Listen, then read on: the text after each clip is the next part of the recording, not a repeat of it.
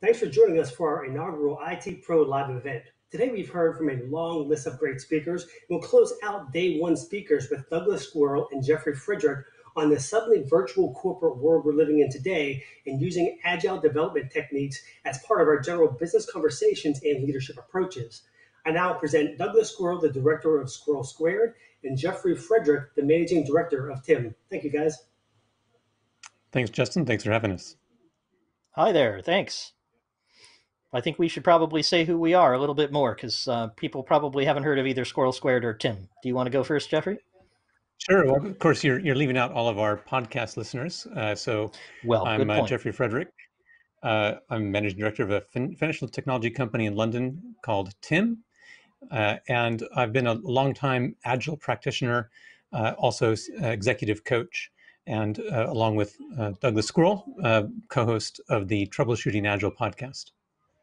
Absolutely. And I'm Squirrel. That's what most people call me, but you can also call me Douglas. And I am an independent consultant. That means I work with all kinds of different companies, something like 82 in the last 5 years. And before that, I was a CTO at a series of different startups. So I've been in the CTO game for something like 20 years and tried to apply as many good techniques as I can, which is what we're going to talk to you about today. All right. So if we go ahead and move to our slides. That would be great. All right. Look at that. We're talking today about something about building trust and the suddenly virtual enterprise. Before we get into this, like, why talk about trust? And tell us a bit about why that would be the important point before we get started. Sure. Well, one of the most difficult things, I was just having somebody talk to me about this morning, is how hard it is and how much it throws into relief the fact that we're all at home. So here I am in my beautiful shed in Folkestone with the sheep next door, and I'm trying to talk to as many different people as I can and all my clients. And it feels like I'm just forcing everything through this tiny screen. And it's so much more difficult to get all the informal cues that you naturally get in person.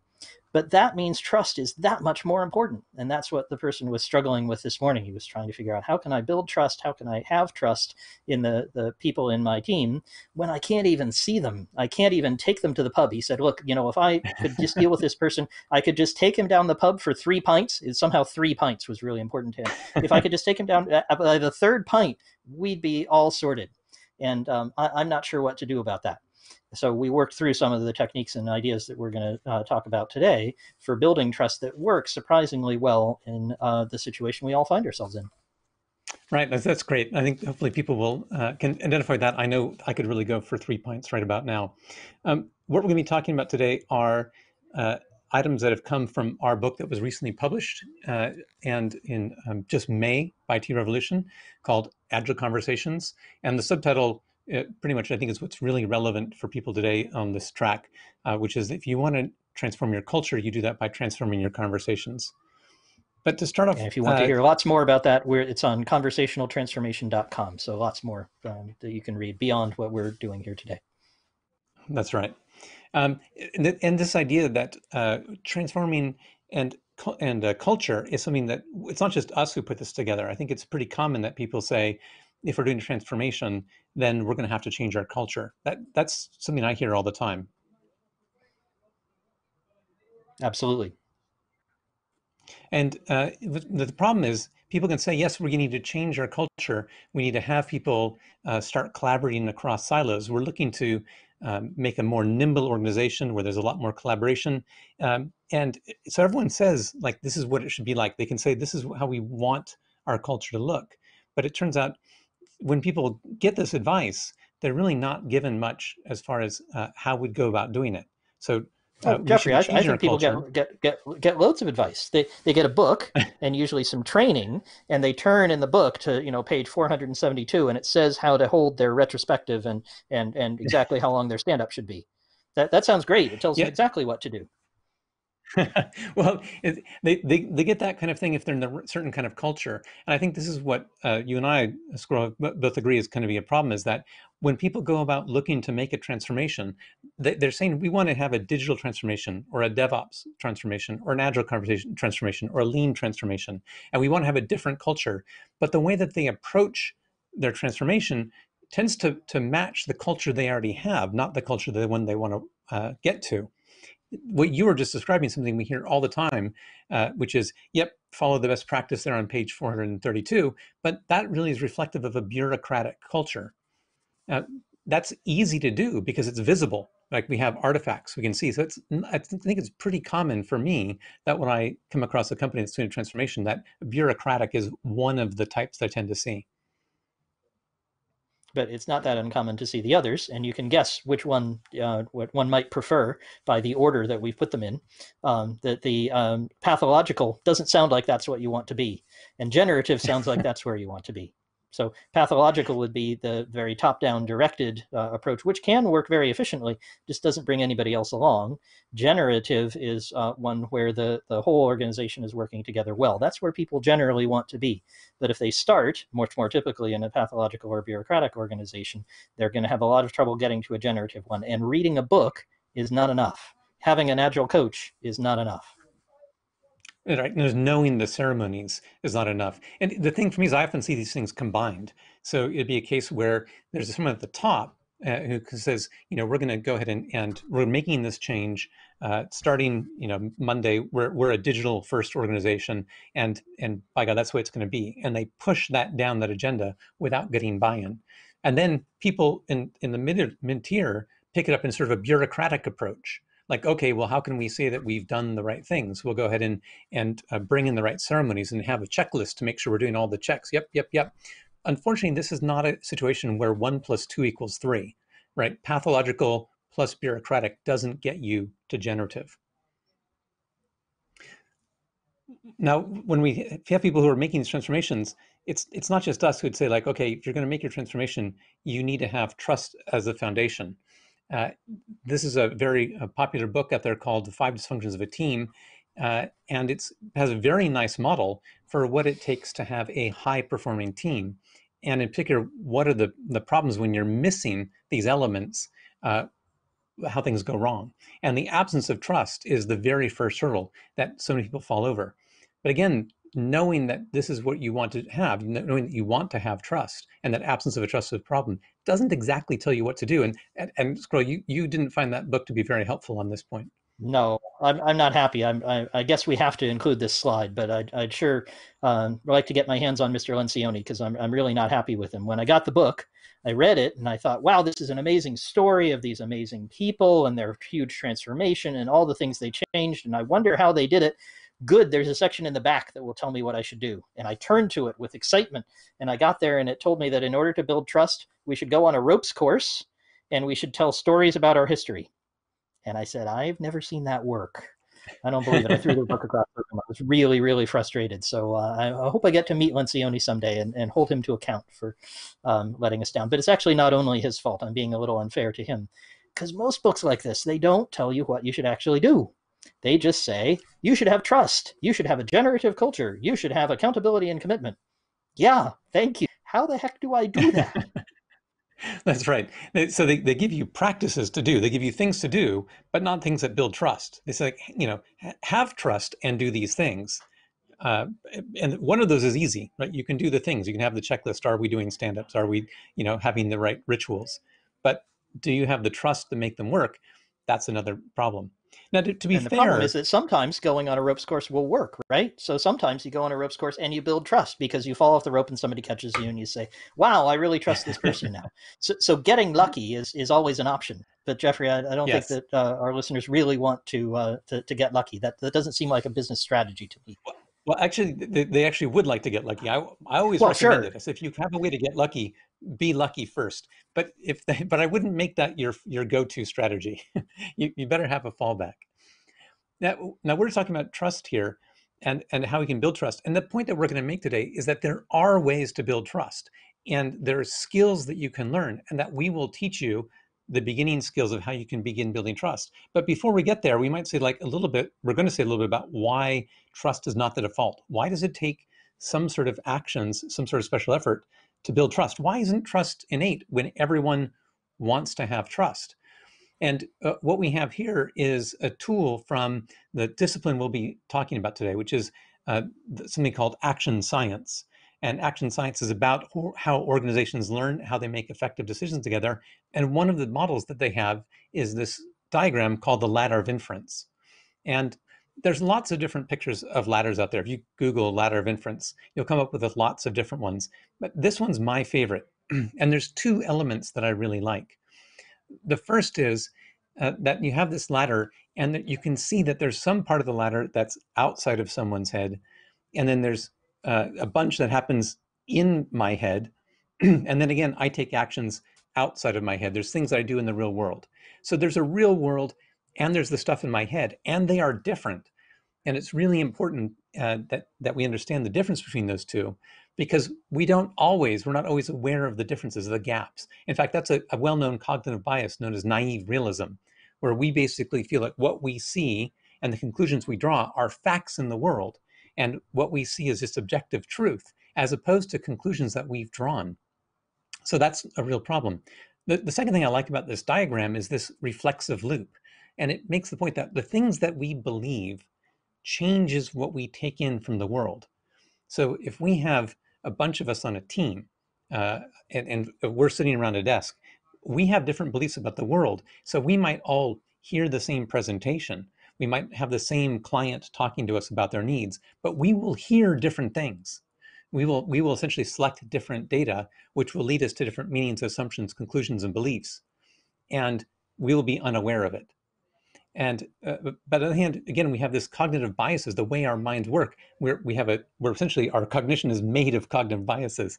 And one of them is the illusion of transparency, which is we often believe not only that is what we see in the world obvious, but that what we're believing, what we're thinking is apparent to other people, that they can tell what we really mean. And in fact, that's bidirectional. We often think that we understand other people's mental states to a much greater extent than we do. So we end up not being curious. We don't ask people what they think because we think we know from this illusion of transparency.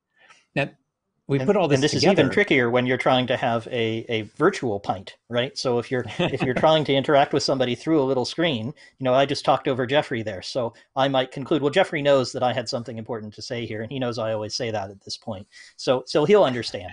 He might actually be really angry with me, but I would not have a way of knowing that. And similarly, I might think, well, he knows that I'm feeling that this is an important point that I'm making that I've interrupted for, and he might not have any idea that that's what I think. He might just think I'm being rude and obnoxious.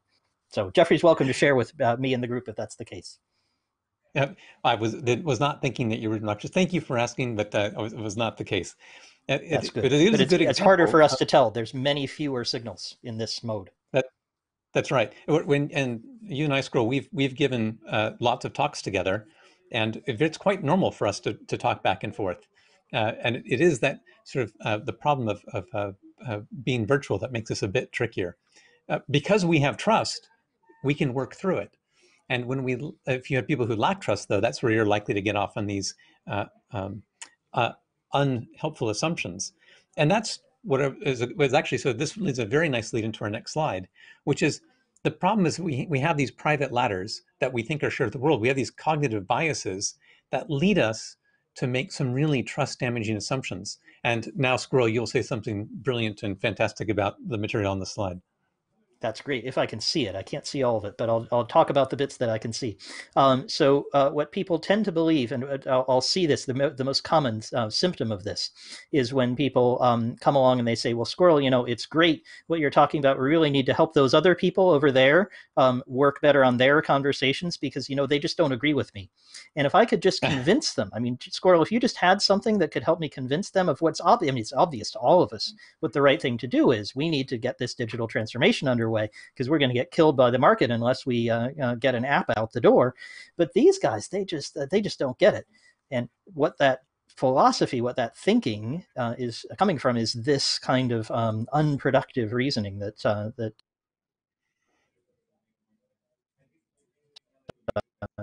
this they pure motives, their beliefs are justified, and they are not part of the problem. So that's the tough news we have for you today. So if you leave here feeling a bit bad, then we accomplished our goal. Because you should feel that if your digital transformation is not going as it should, that you are part of the problem. And that's wonderful news, in fact, because you probably make some of these trust damaging assumptions that are harming your attempt to get to a generative culture that would make your transformation much more successful. And that means you can do something about it. Rather than trying to get someone to come in and fix some other people, you today could do something different that could change this. So we're going to show you some of those things that you can do. And there's lots more in our book and elsewhere. So there are things you can do about it. The bad news is it's probably your fault. And I really like your point there, which is that we should take that as good news. That does mean that there's something you can do about it. Now, we've made the point here that being virtual makes this harder. Humans are communicating beings. It is in our nature to communicate. And I really like the story that you led in with, which I had no idea was coming because it was what happened today. About if we can take people down the pipe. People are used to trying to work things out with each other. And the thing is that we are so hardwired for face-to-face conversations that anything less really starts to damage our ability to communicate. And the reason is because we have unconscious techniques for communication that we trust. We look at each other's gestures. We look at their body language. We listen to tone of voice, the small inflections, pauses, things that really get degraded over video conferencing. So when we say that the virtual makes things harder, in part it makes things harder because all of the things we rely on normally to build a relationship, to build communications with, they go away. And so we're no longer, our instincts no longer work for us, they start to work against us. So we even in physical space, these kind of conflicts that we were describing, the problems of the cognitive biases and how it lead to unhelpful assumptions, those things still exist, even when you're face to face. And then when you go ahead and add in the virtual element, well, then it's no surprise that we end up with what we would call dueling ladders, people who have come to their own conclusions and are sitting there saying things back and forth with each other, but they're not sharing, they're not curious, they're not transparent, and they're unaware of how they're contributing to the problem. And you often see this on chat shows, for example. So you'll see somebody who gets on the chat show and they say, we should open the borders. Immigration is great. We should have lots more people come. Our country is open for business. And there's somebody else and that's acting at the top of the ladder. That's an action that person wants you to take. And there's somebody else says, we should close the borders. Immigration is bad. We should not have any of it. What never happens is somebody going down the ladder and saying, boy, that sounds really interesting. How did you come to that conclusion? What did you see? What did you hear? What does it mean for you? What are the assumptions? You know what? Actually, I think you might be right. Can I join your party? That never happens on the chat show. So we don't have this kind of model in front of us of a conversation that is not a dueling ladder. But in fact, it's a very productive one. It's the kind that you really, really need when you want to get your team to get moving toward a digital transformation, for example. I will butt in with one other thing, though. I did just want to mention something in favor of being virtual. There's a saving grace. There's a silver lining, and the silver lining is that if you're on email, if you're on Slack, if you have something that is written that you're communicating with, so it's even less than a video call. It's just you're communicating purely in writing. That does have the advantage that you can reflect on it a little bit. You can think about what you're going to say. You can go back and reflect afterwards. Oh man, I shouldn't have written that. Boy, that wasn't useful. And you'll see, we'll talk more about how you can do that in a structured way. So there's something good about the virtual situation. It's only a silver lining, but there is something helpful, that it's not ephemeral in the way that an in-person conversation or a video call is. That's another way to say, look, there is a way for you to learn here. Although, as we were saying before, it requires the idea that you have something to learn. Usually the challenge that people have in improving their conversations is the idea that they already believe their communication is pretty good. And so we end up with this, and the reason is because there's this paradox. Everyone already knows what it takes to get good decisions. In fact, people will talk about what good teamwork looks like. Again, this is the books tell you what good looks like. And so if you said, yep, we have a very diverse team, and diversity is a strength because we have different people with different backgrounds, they bring different information, and that allows us to have a lot of back and forth between ideas. Everyone go, yeah, that's great. That's exactly what you want. The idea that diversity is strength is something that people generally accept. But something changes when there's a decision that we actually care about. What happens, Squirrel, when we suddenly when we say, yep, this one really matters. That's how I normally am, but this time is different. This is special exception, exactly. So what happens is that people switch into that defensive mode that I was referring to before, where they're thinking about how they can, well, just this one time, it's really clear because I understand the situation better than other people. We don't really need a lot of debate. Boy, we could wind up in a debate for days and we'd try to achieve consensus. It's ridiculous. So it doesn't make any sense. There's the obvious path to go down. We're going to go down this path. And then the next time when it doesn't matter quite so much, then we'll do the diversity and sharing ideas thing. But right now, look, come on, we just want to understand how we can get to where we're going. Understanding other ideas, not that important. And that's what I hear over and over again, especially when people want to convince other people. I usually try to outlaw the word convince in my conversations and in my coaching. Right. And the problem, though, is people are unaware of it, because when they think about themselves and about how they would collaborate, they think about the way they think good collaboration is. They don't think about their own behavior. And it's sort of like someone I was talking about who was saying that they only had cookies on special occasions.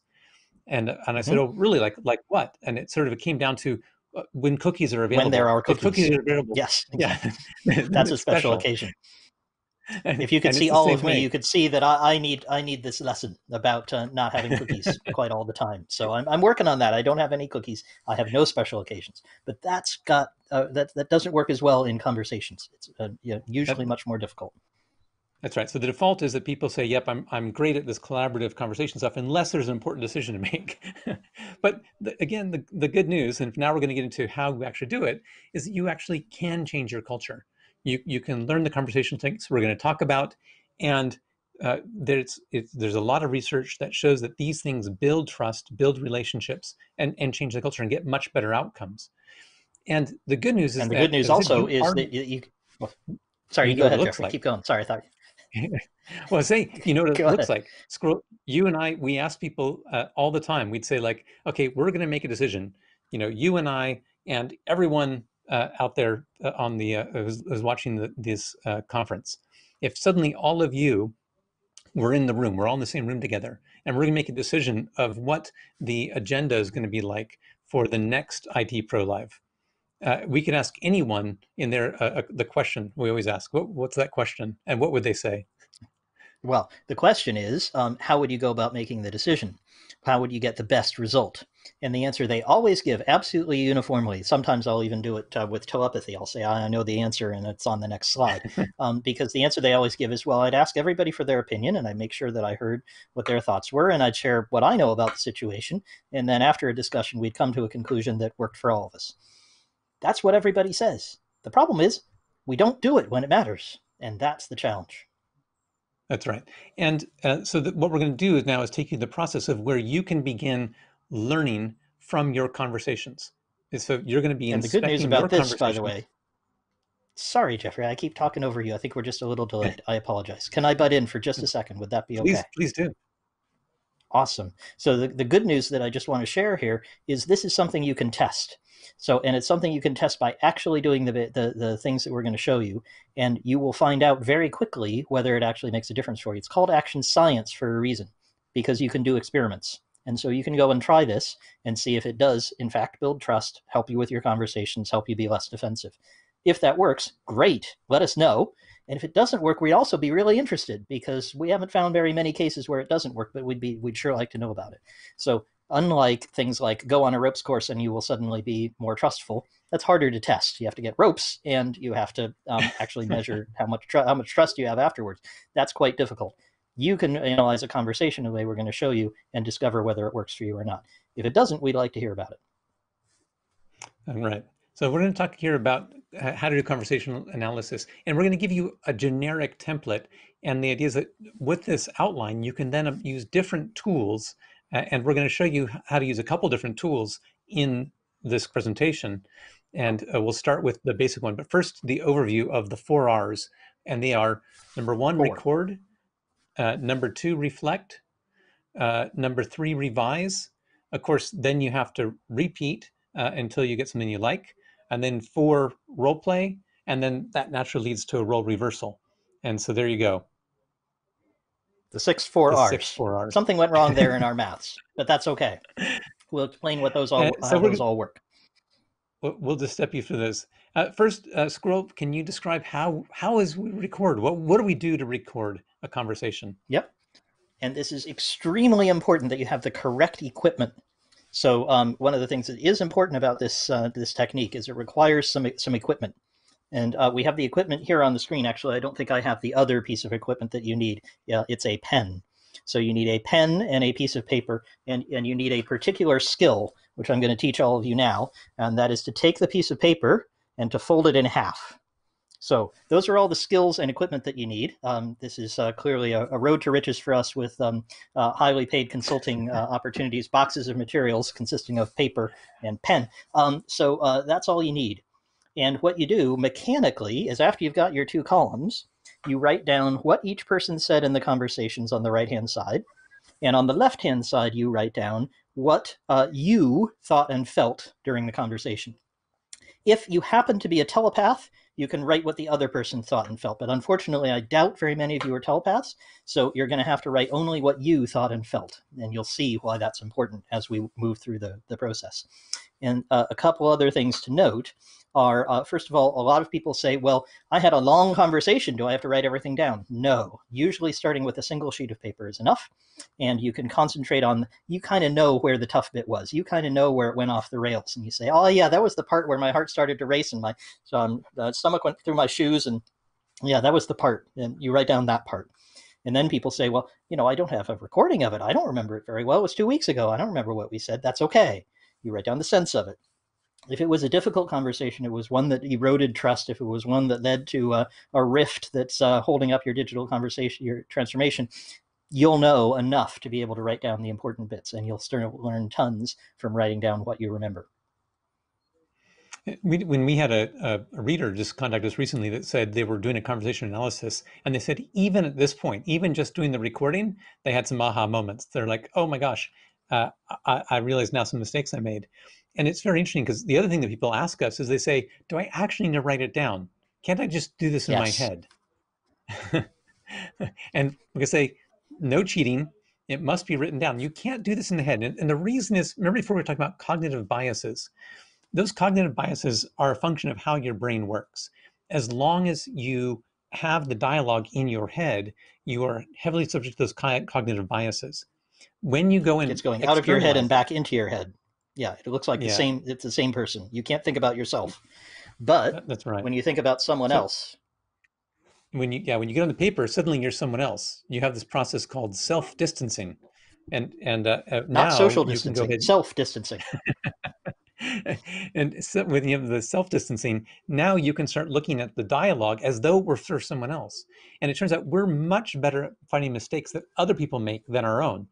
And that includes that other person on the paper, even if you were the person who originally spoke those words. So when you write this down, you become, essentially those words become like from someone else, and you can begin investigating it. I say the analogy, it's like you can't have a telescope examine the telescope, but you can have or a microscope, but you can't have a microscope look at a picture of that microscope. So that's kind of what we're doing here. The paper is your picture, and then you're gonna, when you analyze it, you're able to essentially look inside your head better than you can when everything's in your head. And this is also where a good friend of ours who taught us a lot of these ideas and worked with us on them used to go off to conferences and events. He was a consultant, and so he would record his conversations with his clients at these activities. And he'd go back to his hotel room and play the tape recording. It was long ago. And people still use tape recorders, and he'd press play, and he'd listen to it. And then his name was Benjamin, and he would shout at the tape recorder, "Benjamin, don't do that! I've told you not to do that. That's not right."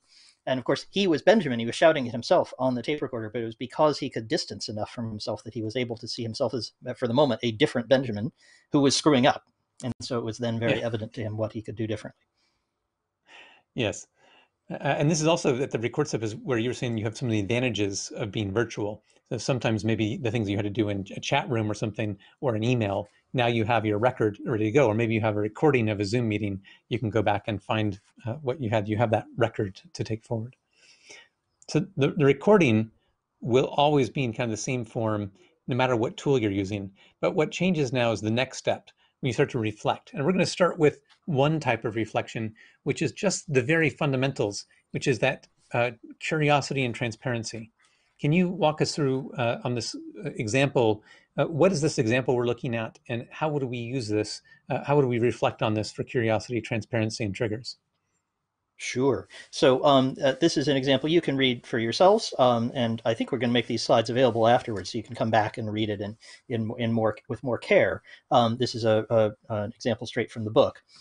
So rather than go through each bit of it, what I'll just say is, if you take a quick scan down the left-hand side, you'll see that Norbert, the sysadmin who's in the middle of a transformation trying to make some changes, certainly doesn't have a very positive opinion. He calls the other person a hypocrite.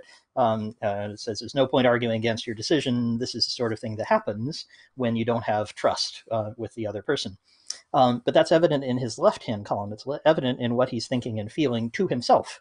The problem is, due to those cognitive biases, he may think Quinn, the other person, knows about these things.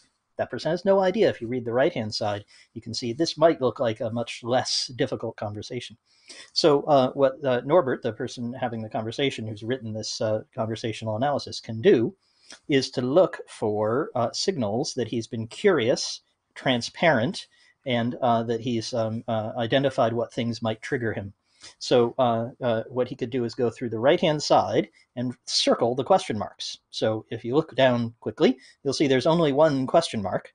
And if you look on the left-hand side, he's probably not really asking a question there. That's what we call a non-genuine question. It's kind of like when a lawyer says, "You were at the scene of the crime on Thursday the 2nd, weren't you?" Kind of leading the witness. And so he's not really asking a question to which he's open to the answer. He's asking a question for which he wants a specific answer. He's really making a statement. So he might mark that as a question, better than not asking a question, but not very much better. So that would give him a score of either 0 or 1 for curiosity.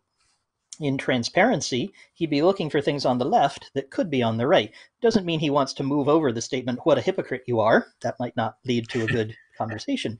But he absolutely could say something like, "Boy, I'm seeing a real difference between what you're saying and what we're doing. I really don't understand that. Can you tell me more?" That would combine some transparency with curiosity and would be productive. Challenging might make him feel dread, might be difficult for him, but it would get to a better result almost certainly than the conversation we see. And the final one is what kinds of things are triggers? So for example, somebody saying, "Well, I can't leave this up to the team," might be a trigger for Norbert. He might say, "When I hear that, boy, it really gets my blood boiling and I really get frustrated. And that's when I flip the bozo bit and say, this is the end. I can't handle this anymore." So if he can find those sorts of things, then he can pre-plan an action so that instead of going off the deep end, he can take a different action. And now, this reflection is really emotionally challenging. If we're here saying that you can make things better, but you can only make things better if you're willing to accept the fact that you want things to be different, and that means that you've been perhaps making mistakes if it's not getting the result that you wanted. If you wanted to build trust, in the case of Norbert here, but inside you're seething and you're not sharing what you feel, and you're not being very curious, and then you can say, look back and go, "Yeah, actually, I should have done better." Now, the good news is that you can start improving these skills if you can accept the sort of death of the ego. And really that understands, like, yes, I made a mistake. That doesn't mean I'm a bad person. We're going to go ahead and move on to now and show you what the third step is, the revise. And this is what a revised version of that same dialogue would look like. So this is Norbert doing the work. He's done the scoring as Squirrel described previously. What kind of changes has Norbert made now in this revised dialogue, which, by the way, is something he would write out? That's right. He doesn't necessarily go and he didn't necessarily have the conversation again right away. He's doing this work on paper. Mm-hmm. How did Norbert get to this? Yeah. So what he did is he did the reflection we just talked about, and he said, "Boy, I'd like to be more curious."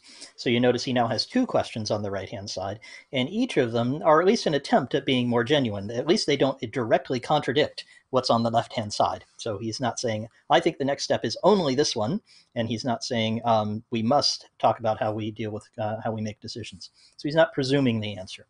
So this is movement. It's not perfect, I'm sure, but there are ways to be better. But it's certainly much more curious. It's curiouser than his previous dialogue. He's taken into account the things that he'd like to share on the left-hand side. He's identified a trigger, and he said, "Look, I'd like to share this information about autonomy and how it's very important for me that we increase autonomy, and that doesn't seem to be what Quinn is doing." And he does, in fact, share that in a constructive way on the right-hand side. He doesn't call Quinn a hypocrite. That's probably not going to help him have a good dialogue with Quinn. But he does say, boy, this really doesn't work for me. I think we should talk about it. What do you think? So he's improved in both those areas and used his trigger to identify a place where he could act differently. Now, of course, once you've written this, that doesn't mean you can do it live instantly. And right after doing it, you can immediately behave differently. So that's where some practice can come in. That's both role-playing, as we're about to talk about, and practicing in further conversations to try out your new pre-planned actions. Yeah, you mentioned role play, and I think that's the point where a lot of times people have written something out, and then as they role play it, so in the case here of Norbert, they would say that they have a version and they say, well, I like the way it looked on paper, but actually I don't talk that way. That's something I often hear. We also talk about role reversal, which is maybe now I have you, Squirrel, to say back my own words to me. So that So often gives Norbert would me pretend to be Quinn and read it out to That's Jeffrey, right. who would then pretend to be Norbert. And then he could hear his own words coming back to him and say, oh man, over here is Quinn. Boy, that doesn't work as well. It sounded good when I said it. Didn't sound so good when I heard it. Yeah, and it's funny. It's funny how often that happens. That someone was very happy saying it, but didn't like hearing it. So those are the 4 steps, and these are the things you're gonna use these 4 steps to learn from any conversation you have. Now you might want to learn different things. In the book, we talk about the 5 conversations for building a high performing team, and they are trust, fear, why, commitment, and accountability. Now in each type of conversation, we give you a different tool to use. And then that means that the reflect step, you essentially are working on a different type of skill. What we're going to do now, just in our remaining minutes, is take you a quick run through how you would do this, particularly focusing on trust. So we've talked about transparency and curiosity, and we're going to stick with that theme, but now we're going to bring back the tool we talked about before. Squirrel, how would I be using the latter? How does it relate to building trust? Well, it gives you both of those 2 elements of transparency and curiosity. And trust for us, we define a little differently than you might find it in the dictionary. When we talk about trust, what we mean and what we find is the real building block for a successful transformation is having a shared story. Doesn't mean you have to agree about the story, but it has to be that my story matches close enough with Jeffrey's story that we can marry them up. So for example, if my story is Jeffrey is always trying to undermine me in these presentations, he always tries to grab the limelight, he's only interested in what he has to say, and he never gives me any space to talk. If that's my story, Jeffrey might share that story, which then we could have a very interesting conversation about, but it seems unlikely. He would probably have a story about perhaps how he has to do more of the work and he has to develop the slides and other things like that. We're not going to have a great collaboration if our stories are that far apart. If our stories are closer together, they don't have to match, but they might be something like Squirrel knows less of the theory, Squirrel has fewer things to say about some of these topics, and Jeffrey's going to carry more of the weight on the areas that he knows better.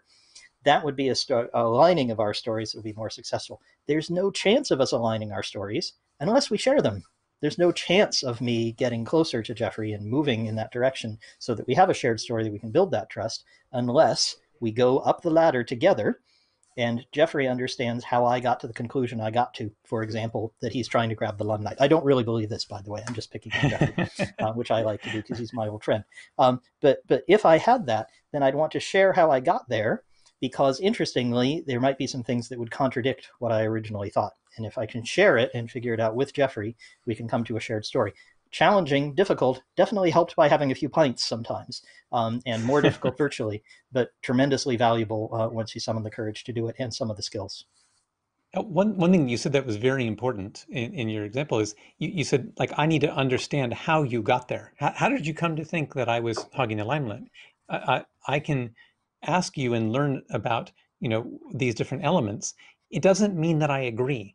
And this is something that I think people often get stuck up on. If I think that you're wrong about it, that's a lot of times I lose my curiosity. How could you believe that? That belief doesn't make any sense, and I'm no longer curious. This is not about everyone becoming, mind melding and having the same view of the world. It's really about having now a shared understanding. Like I understand how Squirrel got to that.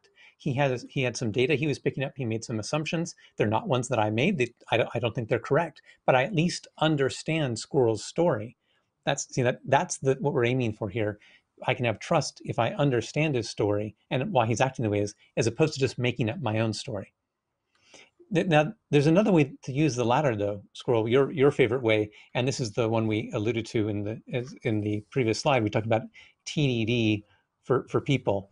Can you talk us about how you use this? I know this is one of your favorite tools. It absolutely is. So some of our audience will be familiar with test-driven development. Some of them will not, so I won't be too technical here. But those of you who are might pick up some elements that are similar to this development coding tool called test-driven development. The idea is that you use the latter as a method of discovering new information. So this is a way of being curious, as well as to some extent being transparent. So what I do is I imagine that each step I'm going to take on the ladder is like a test. And I'm going to say it's green if I kind of understood the reasoning, if I got to where I expected to be, if I understood. And our stories are aligned to that point. And if it's red, that means I discovered something new. Just like in testing, discovering something new that was wrong in your system is good. It's like, hallelujah, this didn't get to live, right? Hallelujah, we didn't erase everybody's hard drive thanks to releasing the wrong configuration. We tested and we found it out. Good for us. So red is good in the sense that it tells you some new information that's helpful. So Jeffrey, can we do one of these? I think it might be helpful for everybody if we test it. Cool. And do you want to be the tester or the testee? Do you want me to be describing and questioning you, or the other way around? I'll be questioning you. Okay, that sounds fantastic. So Jeffrey's going to ask me some questions. He's going to kind of walk up the ladder of inference. Doesn't matter whether he hits every rung. That's not the important thing. But he's going to discover new things as he goes. And I predicted at some point he's going to fall off the ladder. Our stories are not going to be the same about the topic that Jeffrey's going to bring up with me. So go ahead, Jeffrey, and I'll see if I can give you some new information along the way. Sure. So Squirrel, you and I were giving this presentation that we're giving right now. And earlier, you spoke over me as I was trying to talk. Did you notice that? Yeah, I definitely did. Okay, good. And now, now the assumption I was making is that you're doing this on purpose, that maybe you felt like I was going to say something not quite right and you were preempting me. Was that the case? Well, it's not that you weren't going to say something right. It was just that I thought there was a good place to interject there, and I thought you paused, but it turned out I wasn't right. You hadn't paused, so I wound up talking over you. Oh, okay. So I had gotten to the idea that you were doing this, that you intentionally, but now you're saying that that wasn't intentional. No, I think it's just that there's a little bit of a lag between us, and so I see you talking a few moments after you actually start talking. So I thought you'd stopped, but you hadn't. Oh, okay. Well, I guess I learned that. Well, thanks for letting me know. And you can imagine how Jeffrey's ladder might have continued up to Squirrel is trying to hog the limelight and get in my way and interrupt me and so on. I don't know if that's where you were going or not, but there might have been many rungs of the ladder. He might come up to an action like, yelling at Squirrel or telling Squirrel he can't be on any calls anymore or something like that. And that would have all been founded on information because he was assuming in this situation that I was intentionally talking over him, whereas in fact that was the last thing I wanted to do. And he's discovered new information that changes his point of view and allows us to bring our stories closer together. For example, we could get me better internet so that we wouldn't be laggy so much, and then we wouldn't have this problem. And that would be a much better solution than saying, hey, let's not do talks together anymore. And finding out that those misunderstandings and coming up to joint design really gives that improved trust, better leadership. These are the things that when you say, how do we get and change our culture? Changing your conversations the way we just described are the way to do it. And if you want to know more about 4Rs, as we said, we've given you the recap here. You can do this with many different models. We also have a podcast episode dedicated just to this. You can find that from our website on Troubleshooting Agile Podcast. And there's plenty more material behind this that we've picked this up from the larger business community, in particular someone named Chris Argyris and the domain of action science. And if you want a short one, by the way, because I know people are pressed for time. They like short things. Some of these are long books or old books you have to order and get out of print. 8 Behaviors for Smarter Teams. If you just type that into Google, you'll find about an 8-page document from Schwartz, who's one of the followers of Argyris. And that's one of my favorites because it's brief, freely available, and summarizes a lot of the ideas very nicely. So if you're looking for something short, that's where to start. And of course, what we can now say for the first time in only the past month, you can now say, of course, Agile Conversations will take you through this, and there's a lot more. If you have any questions for us, you can get in touch with us at conversationaltransformation.com. Absolutely. And I should mention, by the way, we also have some online training, which is coming up on Friday, the 3rd of July. So if you're interested in signing up for that, it's the resources link at conversationaltransformation.com, along with lots of free material like videos and pamphlets and materials that you can read and that you can get for free as well to reinforce some of these ideas. Awesome. Thank you so much, Douglas and Jeffrey, for an engaging and entertaining conversation. And thank you to all of our knowledgeable speakers and panelists for joining us today and sharing all their insights on the IT industry and where it's going today, especially in this remote culture we're working in today.